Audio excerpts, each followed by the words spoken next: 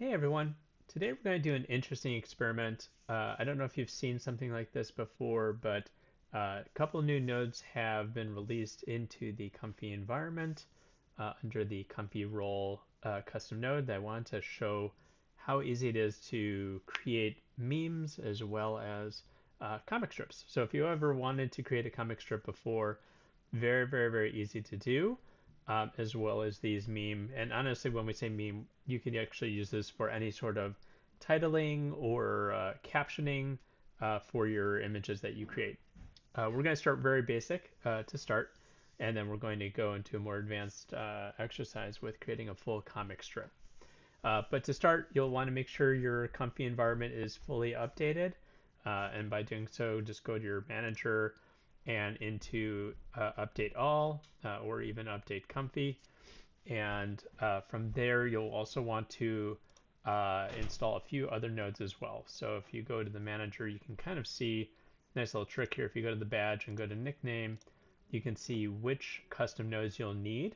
So in this case, you'll need the following nodes. You'll need efficiency nodes, comfy role node, the impact pack as well. If you look at the previous text video I had put together, you'll see exactly how you can get different fonts and get them to appear, etc. But what you'll see here in this very basic flow, sampler, and then from there, we're going to go into a new node. And this new node is called the Simple Meme Template. It's part of Comfy Role. And you can see I have kind of text on the top, text on the bottom. And you can see easily here, this is the final output. Very, very easy. You can include just text on the top or text on the bottom or even neither. And you should be good to go if you want to just even put uh, you know, colored bars on both top and bottom, or vice versa, as well as if you want to just include text without the bar, you have that ability as well. So that's the text piece of it. Font, like I said in previous videos, so you can include in your fonts directory in the custom nodes folder under the Comfy role. You can include any fonts you want, and you just have to refresh the page, and then that font will appear in the list here. So if you don't see your font here, most likely you have to make sure that you did put your font in the font directory and then refresh the page, and then you should be good to go. And then also, like the other video, right, you have different color options here. One thing you will not notice yet is a custom color, right? So these are all kind of like the kind of bar colors that you'd want to include. But if you want to include a custom hex value for the color, can't do that yet, but that will be in the future. But for a meme, it's pretty quick, straight and forward. And then finally, the top, in terms of the bar options, where you would want your actual white bar to appear. Again, this is optional. In this case, for this meme, I included both the top and the bottom. So that's why you see the white bar on the top and the bottom. So that's pretty easy example to run through, but it's great in a very quick fix to create a meme or create a fun little image with some captioning as well. Now, the big question, of course, becomes, well, I have many images I want to kind of have in a grid or have in a sort of larger format.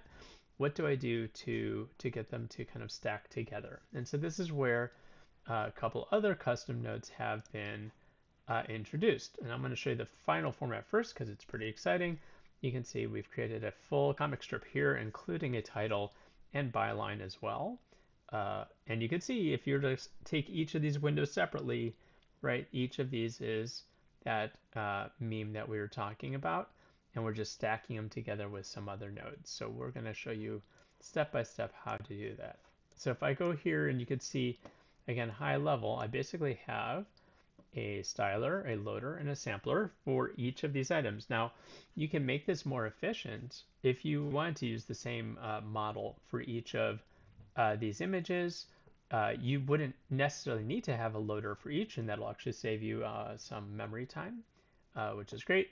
But in this case, I wanted to keep it very, very flexible. So if, let's say, on the second or third image, you want to use a different, SDXL model, or if you want to have a few different parameters to differentiate it, you have the ability to do so. And so you can also see, kind of give it the nice kind of cartoony look. I used the Mile High Disney animation sort of styling. Of course, it's not using real Disney information. It's a simulation, but you get the sense that you can really kind of modify your imagery to be photorealistic or impressionistic or whatever that style is. And there's really hundreds of different types of stylings you can have in that Mile High styler. It's really, really great tool. And so in that case, back to what we did, we have each of these panels is an individual render, right? You can see them kind of all the way down the list here. And if I zoom into one, right, each one has its individual prompt. So in this case, we have the cartoon of a 20-year-old woman, et cetera, different expressions, etc. And that brings you just with the image. And then, of course, each of these renders goes into that meme template we were just talking about. And because we want it to be a comic strip, we didn't want any text on the top. We just want it to appear on the bottom. So you could see I kept it blank on the top and I put text on the bottom with that bar option at the end, just showing bottom. So we don't want any bar to appear at the top. So each of these items actually filters into or pipes into this really exciting tool or node called Make Image Batch. And when you first put this down, it'll start with just one or two items here. And as you add additional images to this batch, it'll just increase. So you can really add as many as you want, which is awesome. Makes it a lot simpler. And this will feed into a grid panel. And the cool thing about this is then you don't have to worry about, oh, am I doing 4 columns here and 3 images here and whatever. You're keeping it very, very basic. You're just saying, I want this to go 4 columns across and just keep, repeating them all the way down. So if you have, let's say, 12 images that you put in, it'll automatically put a third row in for you. Easy peasy. Additionally, you have other sort of formatting options for each of the panel boxes, right? So you can see that I have a white kind of border around it with some black thickness color even around that. And so you can see here, right, the white is actually these kind of spaces in between. So I wanted to kind of give it a, not a smushed side of feel, kind of give it a little breathing space as well. And so that's all going to feed into this larger item right here, which is another new node. It's called page layout, CR, comfy role, page layout. And this lets you adjust the much larger parameters of your entire, in this case, comic strip. So you could have a header and a footer, which in fact I'm doing, right? My header is the title, my footer is my byline. And you have lots of different alignment options and a lot more formatting options, again, around how you want it to look and feel. Now, this is all optional, right? You don't have to include all those attributes. If you want to keep it super simple, just use the default, let it render, and then you can start to tweak it to give you the feel that you want. And the last thing I want to show here, which is really, really great, is another new custom node called Comfy Roll Image Border. So around, you can do this around individual images as well as through kind of this larger page, which I've done in this case, is doing a sort of kind of a background sort of layer, right? In the past, you can see my magazine template video. It was a kind of a very complex way of generating a background sort of border behind the image. This is much, much easier. You basically just say, what's the thickness, what's the color, and you can provide a custom color as well, and you're done. And it's really great because now you can, again, do it on individual images. You could do it around page layouts, etc. And you can see the results are great. So hope this was very helpful. I also have 3 other resources to show you. Lots of new interest in building comfy UI workflows. And so, the best way to build workflows is to learn and to learn about where those workflows exist and how you can see them and try them, and also use them as a learning tool for you to build your own workflow skill set. So I have 3 different websites to show you. First one is called And by the way, these are not sponsored. First is called Comfy Workflows. This is a great website. Very simple interface, lets you basically filter and search, and when you find a particular workflow you like, you can click on it and it'll show you a preview of what it looks like. You can also see kind of node-wise, what this all looks like as well. So you can see how complex it is, or if there's particular things, you can download it. I think you have to log in to also comment and tag and etc. I think they also have a generation engine as well. So that's a great website. Next one, of course, is Civitai, right?